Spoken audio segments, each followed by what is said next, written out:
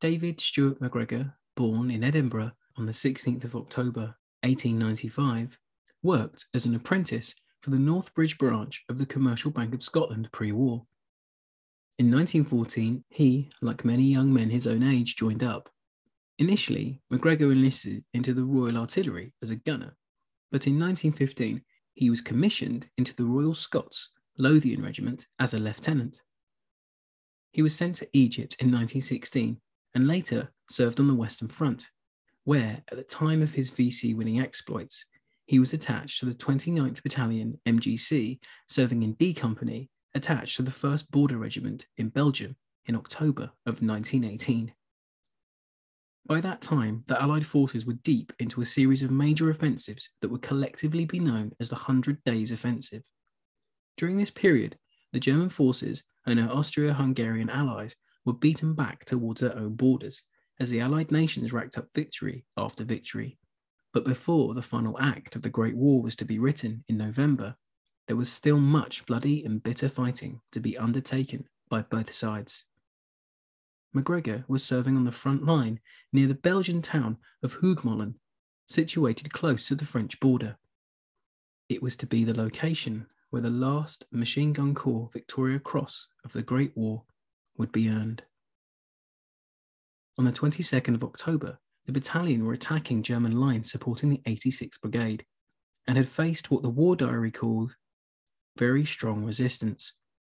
The entry directly after this starts to describe McGregor's actions during the subsequent advance. Lieutenant McGregor performed a very gallant action, which unfortunately lost him his life. The advance was held up, and this officer, ordering his men to cross a piece of open ground by any cover they could find, got his guns with a limber, and lifting it into the limber himself, ordered the driver to drive the guns across lots of open ground to a sunken road. This worked, although the horses were both lost. The guns were put into action. The official medal citation from the 13th of December 1918 goes on to depict the 23-year-old officer's final moments. The driver, horses and limber were all hit, but Lieutenant McGregor succeeded in getting the guns into action, effectively engaging the enemy and enabling the advance to be resumed. With the utmost gallantry, he continued to expose himself in order to direct and control the fire of his guns, until about an hour later, he was killed. His great gallantry and supreme devotion to duty were the admiration of all ranks. On the 15th of February 1919, King George V presented the VC to David's parents at Buckingham Palace.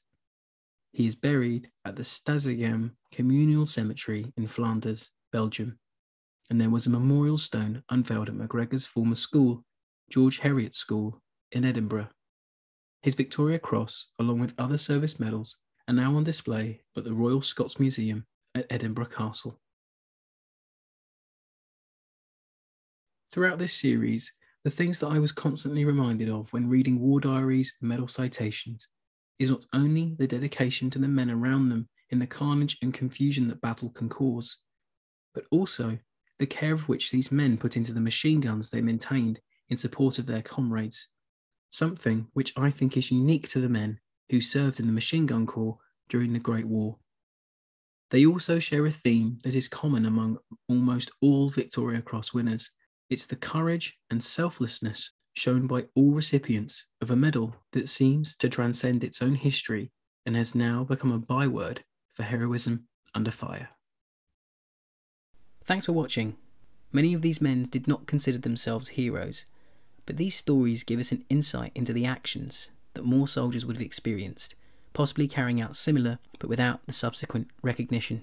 These videos form a part of a year of events to remember the Corps and its disbandment in 1922.